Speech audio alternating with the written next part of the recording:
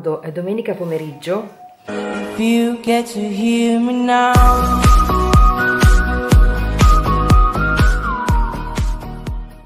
sale il trasloco.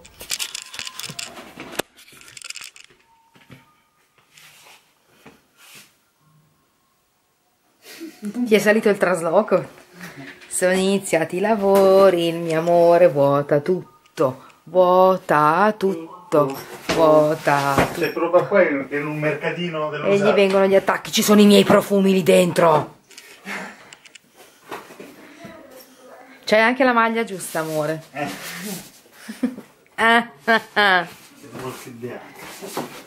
Vado a accendere il forno per riscaldarti il pollo, ok? E devi ringraziare. L'operaio avrà il pollo allo spiedo. Mamma che brutta, vabbè, oh. Vlog casalingo. Sono iniziati i lavori, siamo riusciti a piazzare l'armadio e quindi adesso va vuotato, smontato e poi la persona che l'ha preso lo verrà a prendere. Io, se si sblocca il sito di Ikea, prenoto le cose che devo comprare, ma prima devo chiamare l'idraulico. Vedi l'operaio come lavora, guarda. Questo, Marta, guarda come combini questo divano. Tu vai da bacina alle bimbe, da bacina alle bimbe. Come combini questo divano tutti i sacrosantissimi giorni? Panciona, cicciona. Sei un cane molto grasso. Sì. Marta, ti vuoi comportare da signorina? Marta, hai i piedi che ti sanno di salame. Perché? Sei un salamino. Il mio salamino. Il mio salamino. Salamina. Ehi, cosa hai combinato oggi? Una delle tue? Amore, cosa hai trovato? Gli dai un bacino alle bimbe? Sei arrabbiata? Bacino, bacino, dai amore. Fa la sostenuta. Marta, non sei credibile? Per adesso fa voi, non risposto di là. La mia ring light. Aspetta, mentre qua abbiamo filmato.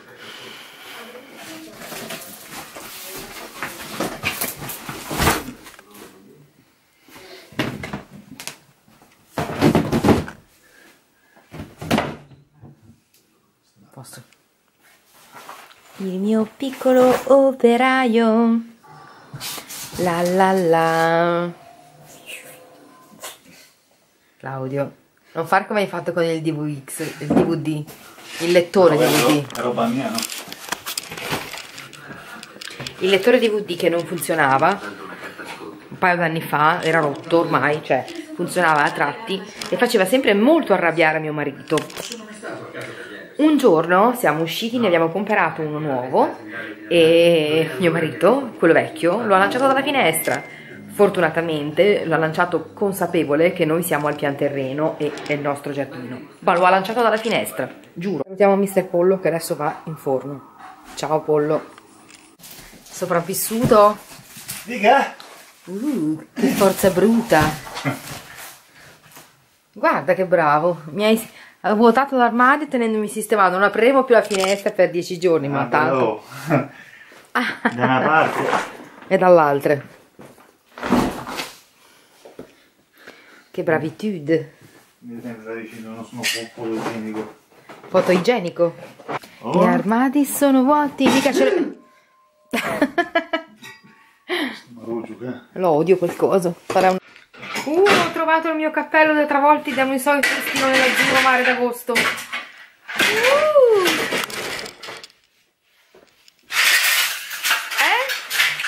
Sono pronta per le Maldive, amore. Piano. Marta ha già pronto il costumino da bagno. Ti senti stanca? A guardare lavorare papà ti sei sentita molto stanca. Hai ragione, bel pancino, guarda che bel pancino rosa che ho. Mi piace molto questo pancino. Ecco, posizioni di Marta per dormire. Cioè, sei una signorina, ti devi coprire quella faccina. E questa patatina qui, bel pancino della mamma. Se io gli faccio così, lei prende sonno. Piace da morire. Martina salamina. Marta, sei un salamino tu? Marta, non vai a aiutare papà? No, lo sai che le bimbe vogliono sempre che faccio i video con te. Oramai non gli importa più niente di me, vogliono solo a Martuccia, vogliono solo a Martina. Ma ci dice, ma io adesso mi apro un canale YouTube tutto mio, poi vediamo. Tu sei buona mamma, buona di mamma, ci dà tanti bacini a mamma, tanti.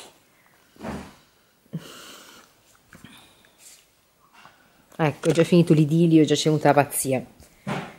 Cane psicolabile. Buongiorno. Oggi c'è freddissimo, una giornata grigissima. Io ho provato ad aprire, ma veramente ho cercato di rendermi presentabile facendomi almeno le sopracciglia. Ieri avete visto, questo vlog durerà 2 giorni, avete visto un po' la situazione della mia cameretta, ve la faccio vedere, diciamo, finita per il momento. Questo è lo spettacolo che ci si presenta davanti, veramente indegno. Ho dovuto mettere tutto nei cartoni perché ovviamente non volendo fare le cose con confusione abbiamo pensato di farle così, cioè nel senso abbiamo vuotato l'armadio, aspettiamo che sparisca, Marta deve controllare ovviamente, così poi chiamo l'idraulico, faccio fare, Marta è impazzita, faccio fare il rubinetto e così mio marito può dipingere e possiamo iniziare, diciamo, a spostare le cose. L'armadio lo metterò là, ho deciso, e poi comunque le cose verranno strada, io non so cosa stia facendo, abbiate pietà, ma ho paura, madonna che occhiali, ho paura di cosa sta combinando.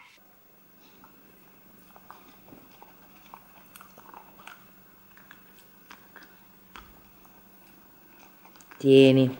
Siamo stati un po' in giro, sono stata in un paio di negozi che frequento di solito io per la casa. Uno è il negozio Casa, di cui vi ho parlato 50 milioni di volte, ma non avevano niente che mi piaceva e in più avevano dei sconti barra saldi, cioè secondo me finti. Io odio quando c'è scritto fuori dal 50 al 70% e poi vai dentro e è tutto al 30%.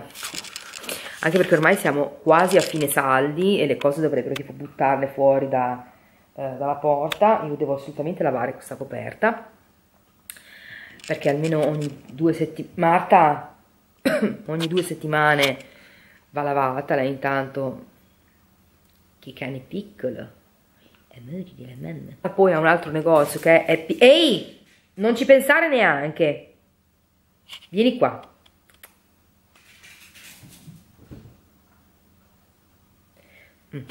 Al negozio di Casa, di cui anche vi ho parlato diverse volte, e lì invece ho trovato, cioè avrei comprato tutto, avevano delle cose stupende. Io non lo so voi, ma io ogni 10 giorni, no 10 giorni no, ogni 2 mesi cambierei, ad esempio, non so, le cose che ho sulla cucina sistemate, le cambierei ogni 10 giorni, ogni mese facciamo, dai, cioè non so, i barattoli dello zucchero dove tengo il caffè, cambierei modo ogni volta, però vabbè, ovviamente mi trattengo anche perché sennò accumulerei una serie di barattoli indescrivibili. Mi sarebbe piaciuto trovare, che non ricordo più dove l'avevo visto, secondo me in entrambi i negozi l'avevo visto, io non so se voi avete presente quelle sorte di vasi jar, mason jar le chiamano, chiusi, che però hanno anche il rubinetto per fare scendere i liquidi, che quindi servono a contenere in teoria comunque bibite, cose varie, perché lo volevo mettere, ci volevo mettere il detersivo liquido per la lavatrice, stavo dicendo lavastoviglie,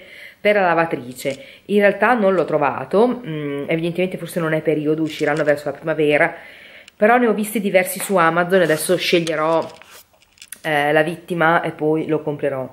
Io ho ancora la casa completamente in disordine, non ho ancora fatto nulla, molto bene, perché stamattina comunque avevo degli impegni di mattinata presto e quindi mi sono, diciamo, sono diventata operativa solo adesso. cane, io. Adesso vi faccio vedere quello che ho preso, perché allora intanto vabbè, qui ho preso questa pentolina, padellina no, questa pentola per mia madre, che me l'aveva chiesta, insomma, di questa misura, perché la sua è partita. Una bilancia pesa persone, sempre per mia madre, perché la sua si è rotta. L'ho presa in questa fantasia, anche lì pagata pochissimo, tipo 4,90 €, era in offerta. Questo è quello che ho comprato al negozio Casa. Mi sono trattenuta, sì, ancora questo Casa, Happy Casa, il negozio Happy Casa. È una catena comunque come Casa, e quindi dovrebbe esserci un po' in tutta Italia. Non so se sia nord che sud, comunque. Finalmente ho preso l'attaccapanni. Ce n'erano di diversi modelli, ma nessuno mi piaceva fino in fondo. Questo mi piace, non mi... crede che io non l'abbia vista passare, andare in camera. Faccio finta di non averla vista, va. Non mi lo appoggio qua, così mi appoggio anch'io. Tanto voi non fate caso, no, alla confusione fatta da Marta. Non mi convince fino in fondissimo, cioè nel senso, però mi piaceva che comunque è tutto di ferro ed è grande della dimensione giusta, perché altrimenti c'erano in legno che erano molto carini, però non mi convincevano gli agganci, mi sembravano troppo delicati, e non mi convinceva la misura, perché c'era o piccolo, tipo così, oppure molto molto lungo.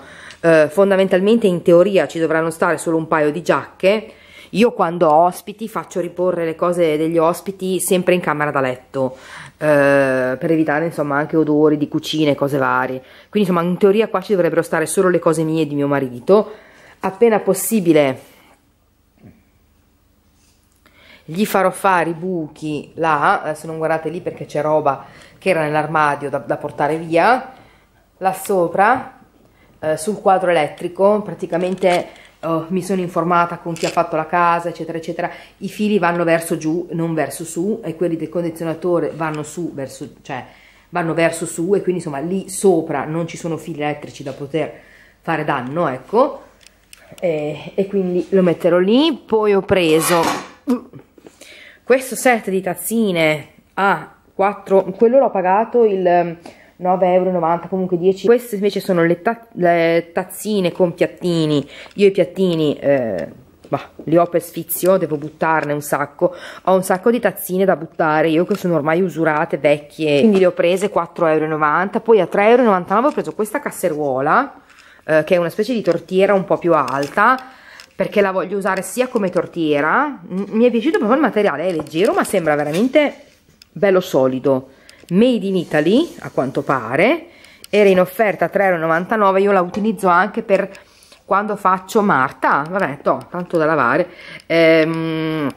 pasta al forno varie, gnocchetti che vi ho fatto vedere l'altra volta, che io cuocio direttamente in forno. Vi farò finalmente la ricetta, perché l'ultima volta ho combinato un pastroccio terribile, perché ho messo in mi si era rotta quella che usavo, che era di ceramica, di porcellana, insomma quelle che vanno anche nel forno, e ho utilizzato quella con la cerniera e praticamente tutti i liquidi mi sono finiti fuori. Ho fatto su una confusione dentro quel forno, che lo so solo io.